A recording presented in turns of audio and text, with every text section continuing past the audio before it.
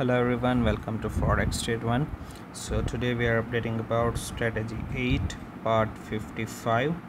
This is only euro strategy, and the last video was part 54 published on 30th of August, and we are back with a new update.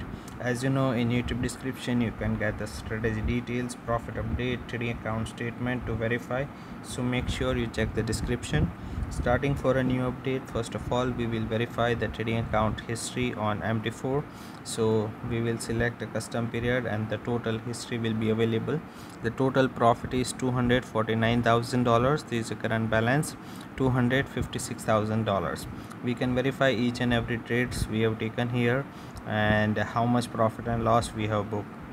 Also, the FXBook statistics are available, so we can check the total percentage of gain, absolute gain, daily return, monthly return, drawdown, current balance, equity, profit pips that we have achieved, and 3 hours ago it is updated.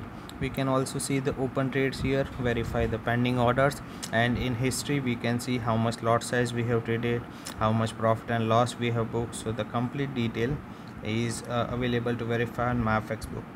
After then, the next thing is the MT4 to Telegram. So by following FT1 strategy 8 channel, you can stay updated for the each trades that we have taken, and you can verify it with the order ID, that how much lot size we have traded and how much profit and loss we have booked.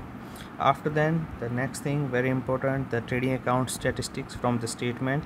So here is a graph, constantly it is growing. The profit factor is 1.91, expected payoff is 62. Total number of trades are 3998. Average profit and loss is 187 and 231.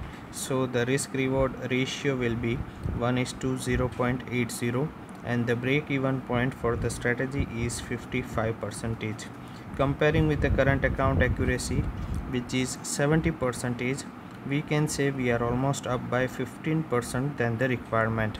If you are also willing to get the same trades and profit on your account, ask us for the connection. Thank you so much for watching this video.